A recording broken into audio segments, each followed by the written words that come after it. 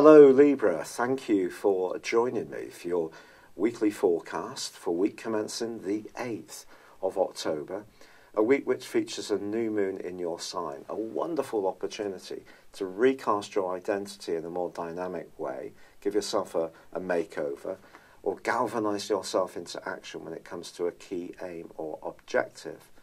Venus, the planet of love and of course of money, your ruler, does, however, continue to track backwards in your sector of resources and will do so through to the end of this month.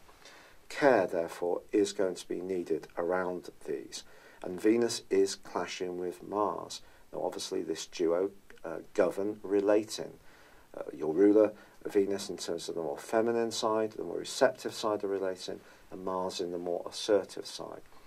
Mars is no longer being blighted by Uranus, and is in a fine transit which can help you to express your talents and also gives you more willpower and can also up your sex appeal, there's no doubt about it. But Venus is in a very sultry area. Is there someone you're attracted to? It's possible. This person may be free and available. If there is someone who's attracting your attention, perhaps just don't try too hard to make that impression upon them. But going back to those aims that you have, with the sun's help, these have been really building up since the last 10 days of September and throughout the start of this month too. But this new moon clashes with Pluto, and Pluto's in your sector of emotions, along with the stern and sobering energy of Saturn. So whatever you want to achieve this week, it's important that it works for you, but also for the people dear to you. If you're kind of forcing something that goes against the will of others to the point that it creates a bit of unhappiness, then that can create some waves. Now, generally, you're somebody who bends over backwards to make sure that you're pleasing other people, and it's good that you're being more single-minded at this time. And this aspect doesn't mean to say you shouldn't stick to your plan, but it does mean that where you deploy your plan needs to be sensitive, and discussions need to take place that allow people to ventilate how they feel too. But you could be a bit more impatient if there is someone around you, say a family member, parents, potentially a more nurturing figure normally. This person may want you to stick with the status quo which suits them, not you. So a critical point along the path of you really moving into your own power is reached, and there could be a bit of a block, a roadblock that you need to work your way through, but it's not impossible. In fact, Mercury moves midweek into Scorpio, which can help you grapple with any financial issues in a clearer-minded way, and then forges a great angle to Saturn, also in that fourth solar house. So you could end the week actually putting together your plan in a very structured, well thought out and workable way, but it's about bringing the people along with you. But clearly, if there is someone who just doesn't get you and is not particularly bothered about getting you, it's all about their needs, you may feel it's time you really have to stick up for what defines you and what you want. It's been a real pleasure being with you. Thank you for joining me. Good luck and goodbye for now.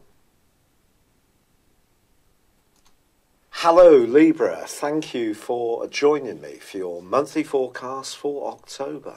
The Sun and Mercury begin this month in your Zodiac sign. This gives you an awesome opportunity to take a firmer grip on your life direction. Your focus very often is on balancing your needs with those of the people that you care about. You can be the arch diplomat. But also, you're a cardinal sign, which gives you real power. That's one of the qualities. Of course, you're also an air sign, so you're an ace communicator too. So at the start of this month, the challenge for you is to try to raise your profile, take your plans, the things that are important to you, more seriously. Now, there is on the 2nd a quarter moon in the sign of Cancer. Your emotions are going to be closer to the surface. And it may seem that someone in a position of influence, perhaps a government and governmental agency that you have to interact with, a boss, an organisation, a job, someone who works for you. It could be an older relative or perhaps someone in a local organisation that's dear to your heart. They may try to resist this more independent, single-minded approach that you're showing. Then, of course, your ruling planet is Venus. Gives you that lovely appreciation of class, taste, and it is going to go into retrograde on the 5th in the sign of Scorpio, which is deep and passionate.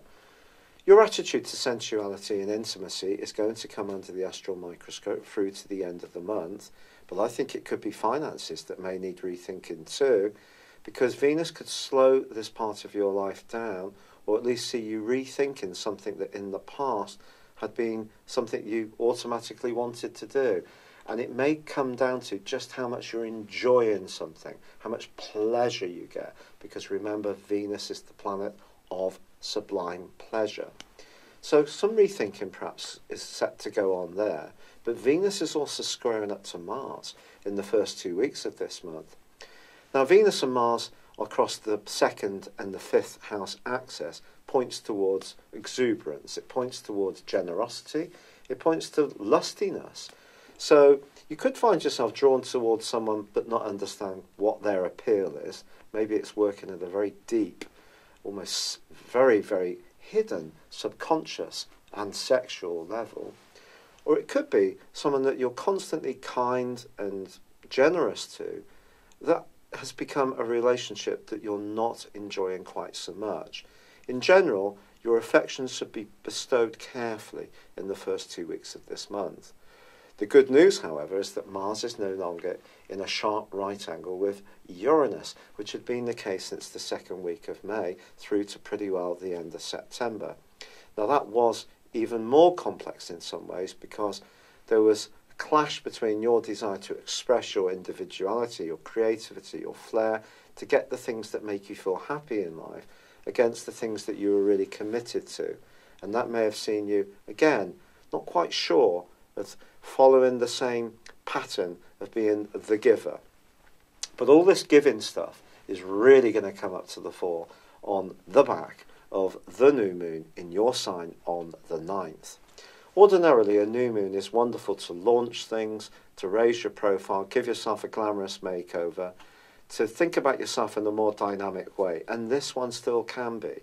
However, it is compromised by the dreamy, distorting energy of Neptune, which has really been challenging you since 2012, because that part of you that can be a giver has really been pulled even more into the open by Neptune's self-sacrificing nature. This is the part of your horoscope, the 6th house, is where we do our best for others, and Neptune is very sympathetic. But are you being so caring and sympathetic to others that you're losing track of what's good for you, the individual? Furthermore, family and emotional pressures have really been strong over the last few years, particularly from 2008. And then, of course, this year, Saturn moved the end of December the 20th, 2017, into the 4th solar house, into Capricorn. And the two are still highly active in this area. However, Capricorn is, or Saturn in Capricorn, is its home zone. And this can be demanding. It could be that you're rebuilding your home in some way, making some fundamental changes to where you live, or the building blocks inside your emotions or your family relationships are going through quite a seismic shift. And this new moon is going to bring all this to the open because it squares up to Pluto. Pluto's about power, but it's also about hidden stuff. It could be about your desire to have power. It could be about someone else's. But if someone always seems to assume that they know what's best for you, this may be the point when you say no more. And that's going to last for a month, that overlay energy. The actual aspect lasts for the following week from the 9th. And across those days, particularly, there's going to be greater intensity. However, on the 16th, the sector, or the sign of Capricorn, is reinforced even more by another quarter moon. But this time for you, it's maybe you who's going to be questioning some of your motives around your emotional situation. Or maybe someone close to you doesn't seem very supportive or nurturing, or doesn't get how you feel about some of the people that you feel are challenging, perhaps in your family. The family is very much about the fourth house. Or perhaps you're just having a lot of big thinking about what happened to you when you were a kid, the messages that were put into you as by your parents, and how that shaped you. Are you still just routinely following those, or are you set to challenge them? It's all up in the air, isn't it? It's a fascinating month, Libra. Your potential desire to be very equitable to everyone is going to be challenged, I feel. You're going to have to decide what you believe in and stand for it more than ever. And then the sun moves on the 23rd into Scorpio. It won't be back to your sign for 11 months. But on the 10th, Mercury moved into this area. So you do have an opportunity to battle back against some of the more restrictive energies of Venus's retrograde.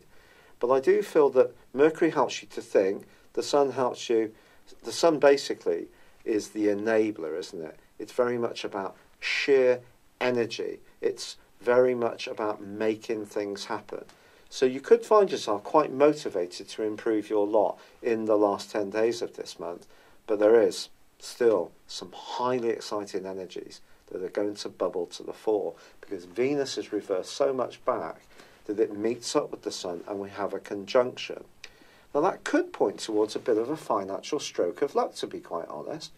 And with Uranus in opposition on the other side of the heavens to both Venus and the sun, and then the full moon on the 26th connecting with Uranus in the sign of Taurus, your brilliance, your ability to think outside the box, being an air sign as you are, to be innovative, to be challenging, to see the direction of travel around technology, new ways of doing things, to break out of what other people expect, to be more of a trend setter than a follower, can definitely come to the fore.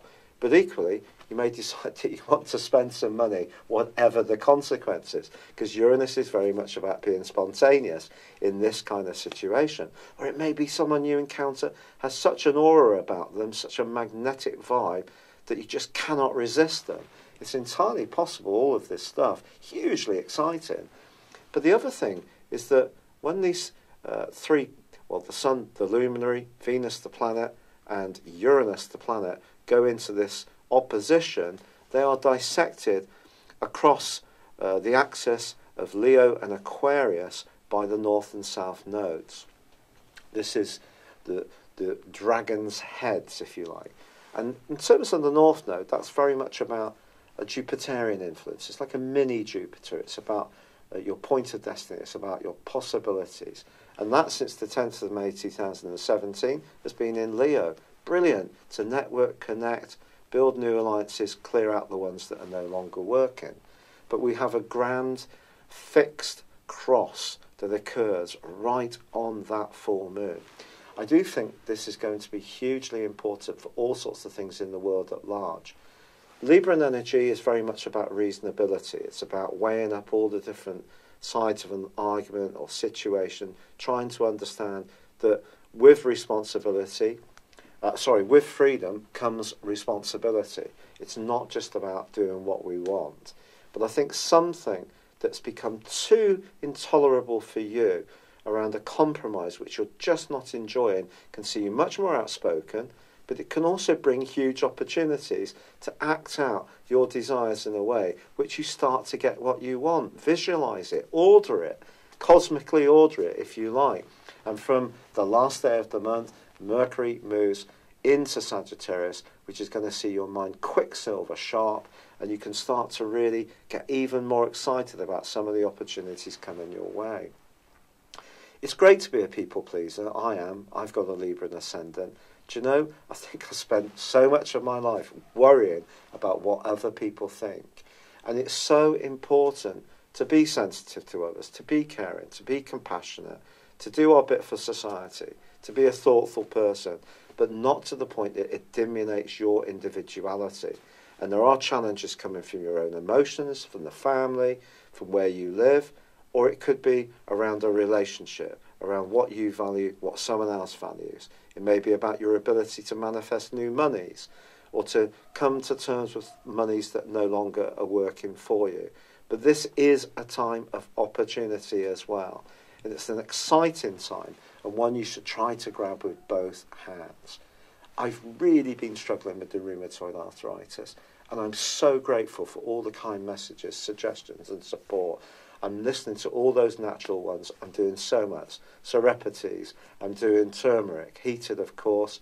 I'm doing ashwagandha tea. I'm, taking fish oil.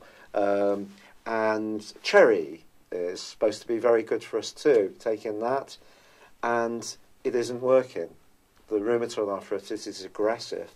The first drug they put me on hasn't worked. I've had to go on steroids because I was in so much pain. And now, if this latest push that I'm doing using CBD oil as well doesn't work, I will have to go on methotrexate, which is a chemo drug. So all your support and warmth has meant so much. I'm so, so grateful. And I wish you all the best for 2018's October. For now, good luck and goodbye. Hello, thank you so much for watching my video. I'd love you to join me at my Horoscope Ace app. You can find this at www.horoscope-ace.com. You can use it through Android, iOS, Apple or Facebook. Check out your ascendant or your moon sign, or download your free birth chart.